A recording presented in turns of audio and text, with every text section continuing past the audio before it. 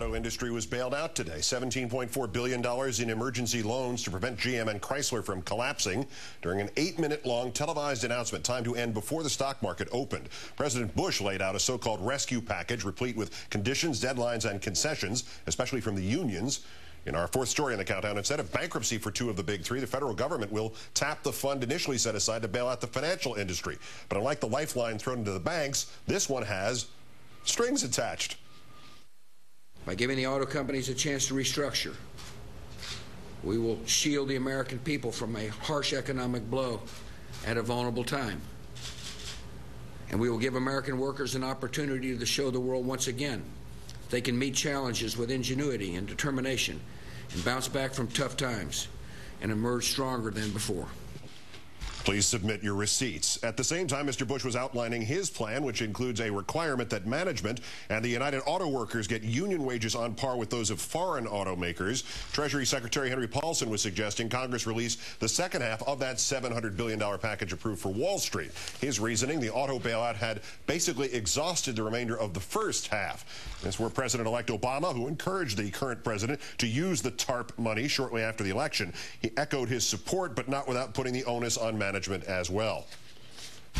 I do want to emphasize to the big three automakers and their executives that the Americans' people's patience is running out, and that they should seize on this opportunity over the next several weeks and months to come up with a plan that is sustainable. And that means that they're going to have to make some hard choices. Meantime, Republican senators, many of whom are from states in bed with those foreign automakers and who had blocked an earlier piece of legislation that bore striking resemblances to this one, they are not happy. Lindsey Graham objecting to TARP money for the car companies in a statement, quote, "These funds were supposed to be used to stabilize financial institutions. The TARP legislation would certainly not have passed if we had known it was going to be used for this purpose." Likewise for John McCain, quote, "Just last week the Senate rejected a bailout plan because it failed to provide assurances that the domestic manufacturers would fundamentally change the way they do business to ensure their long-term viability. I find it unacceptable that we would leave the American taxpayer with a tab of tens of billions of dollars while failing to receive any serious concessions from the industry." We're joined now by Robert Kuttner, co-editor of The American Prospect and author of Obama's Challenge, America's Economic Crisis and the Power of a Transformative Presidency. Good evening, sir. Thank you for your time tonight. Thank you. Let's start with obviously the most relevant questions. Was this necessary, and is it going to work? Well, I think it's necessary to give the automakers some breathing room if they're going to restructure themselves. I mean, we've got a very serious recession. Auto sales are down 40%. And the question is, are you going to let these companies go bankrupt, or are you going to give them one last chance to try to produce cars that are fuel efficient, that Americans want to buy, that don't fall apart after a few years? But this is going to take a little bit of time. This is not going to be done in 3 or 4 months. What I find interesting is that senators like Graham and McCain are being very tough about what they expect from the automakers in the way of concessions, in the way of accountability. You don't hear any of this when it comes to the much, much larger sums that are going to the banks. Well, certainly, and that's perhaps the most intriguing subplot to this. $17.4 billion for the auto industry, $250 now for billion for the banks, and I guess still another. In total, it'll work out to around 682 point something for the banks in billions.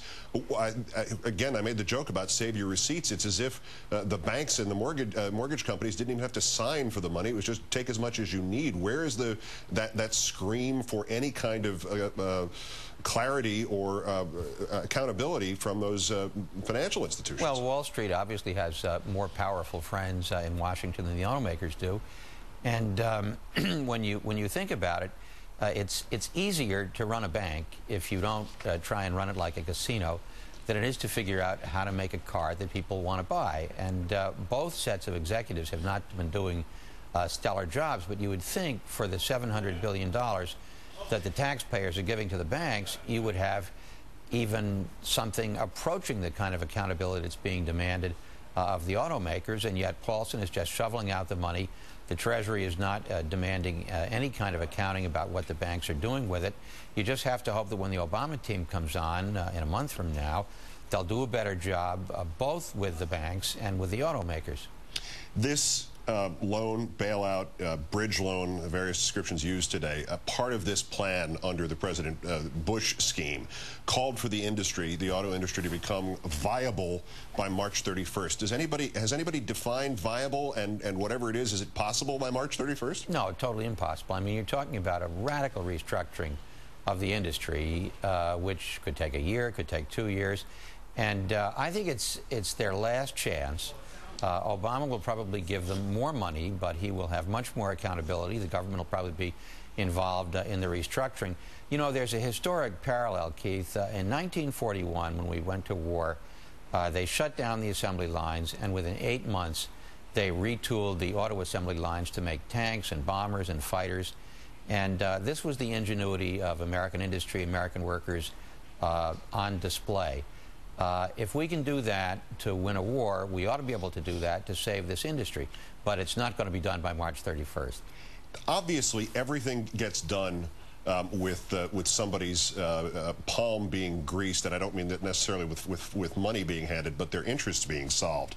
Hank Paulson now responds to this by saying, "Look, well, now the rest of the front half of the bailout for Wall Street is gone. Now you have to release the rest of the money to the financial institutions." Is it as straightforward a quid pro quo as that looks? Did this thing happen for Detroit because Paulson was somehow empowered to go and ask for the rest of the mortgage bailout? No, I think the two things have nothing to do with each other. I mean, I think Bush did not want to see the auto industry fold as his final legacy in his last 30 days in office. And I think Paulson has such little credibility with Congress, given how he's run this bailout, that they're not going to give him the remaining $350 billion. They're going to wait for the Obama team to come in. They're going to put more conditions on it. And one hopes the Obama team will do a better job. I mean, don't forget, originally this was going to be money used to buy up toxic bonds, and then Paulson couldn't make that work, so he turns around and just gives the money to the banks. Robert Kuttner, the co-editor of The American Prospect, author of Obama's Challenge. Great thanks for your time tonight, sir. Thank you.